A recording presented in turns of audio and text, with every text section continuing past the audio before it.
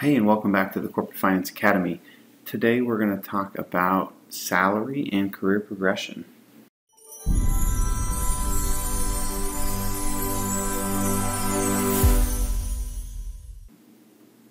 So, we are going to go through the trajectory of a corporate finance career. We're going to discuss how quickly you can progress and what you can expect for compensation as you climb the ladder.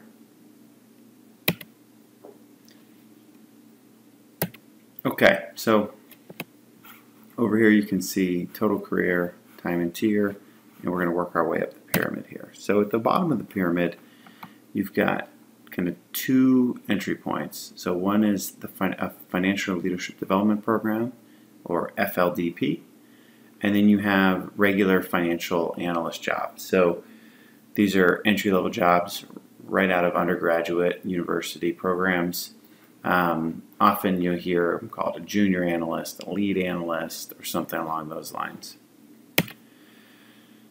So FLDP programs are the best way to get into corporate finance generally. I think your base salary is typically going to be between $60,000 and $85,000.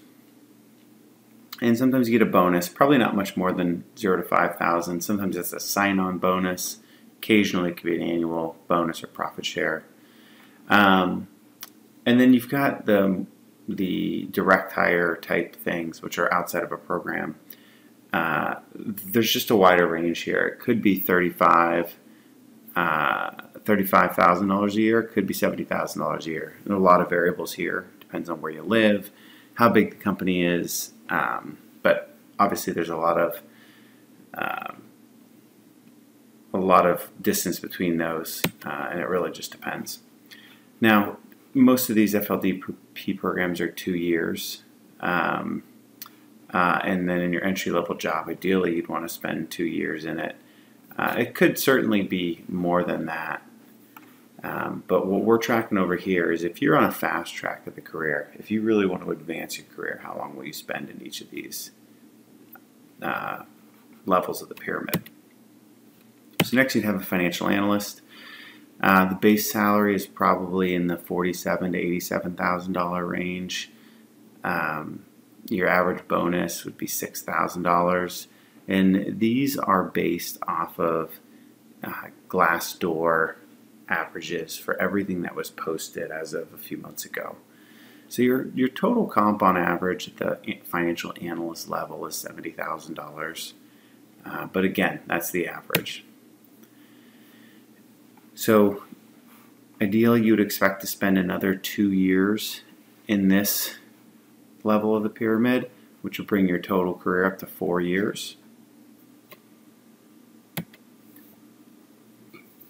So the next level of the pyramid here is senior financial analyst. So you'd be coming in to be a senior financial analyst, just 4 years into your career, and these are generally individual contributor jobs. So you're not yet at the point where you're leading a team, but you're doing big, important work.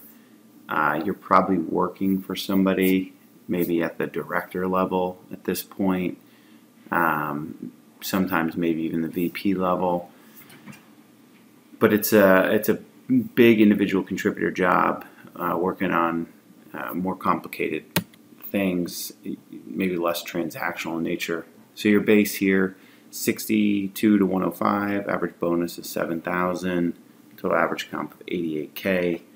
And you think about the range here, you could legitimately be just 4 years into your career without having to sell your soul and work 100 hours a week, just going through an FLDP program and a year or two as an analyst, and you could be making $110,000, $115,000 a year. And again, you want to keep moving quick. 2 years in this tier, in this level of the pyramid. So now you kind of graduate out of this 6 years and move into your first finance manager job. So this is hopefully when you have your first team. It'd probably be a small team, maybe 1, 2, 3 analysts that work for you, and you probably work for somebody at a director or VP level, maybe even a divisional CFO in some cases. But you'll notice as we go up the band, the range between the low and the high end gets bigger. And partly that is because you start to have people in this bucket that have worked at a company for 30 years, and you might have somebody that's worked at a company for 5 or 6 years if they're moving fast. So that drives a lot of variation, because people that have been in the company for longer just on average tend to make a little bit more. But here, finance manager, you could be making as much as about $160,000 a year. Average package would be like 118. Same story, right? Move every couple of years. Now you're at 8 years in your career, and you get to the director level. So director level, this is a pretty big job. This is where, and it's where you first often get your first taste of equity in the company. So here you are going to have a team like, maybe 3 to 15 people. Sometimes in the director level, you become a one over one, where you have people that work for you that also have teams. So you could have 3 or 4 people, and they could each have 3 or 4 people that work for them. And the way the equity works, if you're not familiar, but this would be at a publicly traded company, this would be them giving you either options or RSUs, restricted stock units, which are effectively stock grants, which vest over maybe 2, 3, 4 years. And once they vest, you're given the share, and you can sell it at that time, or you can hold on to it and hope that it goes up before you trigger.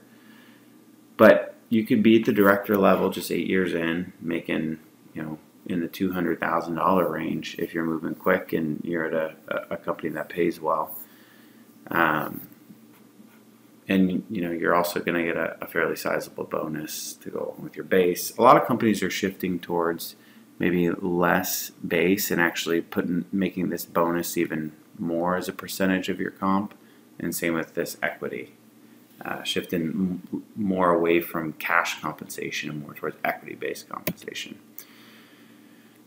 So it's probably becoming familiar now, but a couple of years in this tier or level of the pyramid, and you'd be 10 years in your career, and you'd move to a divisional CFO, VP of Finance, Controller.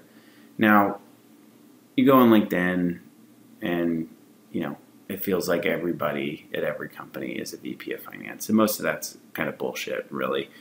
There's a lot of job title inflation you'll find on the internet and on LinkedIn, but here we're talking about bigger companies, these VP of Finance roles at Fortune 500, Fortune 1000, big private companies. This is where compensation can really start to get high.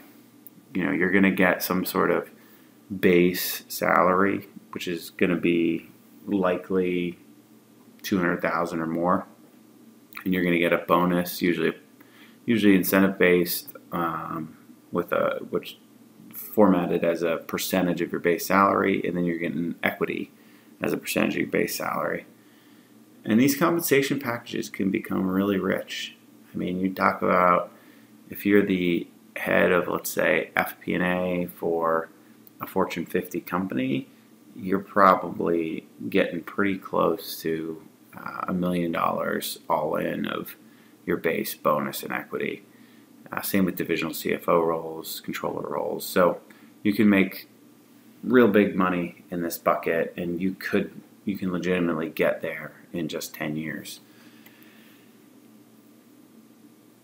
And in these roles, you're going to have big teams. We're talking 20 to maybe even 50, 75, 100 people that work for you. You're going to have teams of people that have big teams, and maybe even another level deep where you've got people that are 3 levels below you. So big jobs, a lot of responsibility,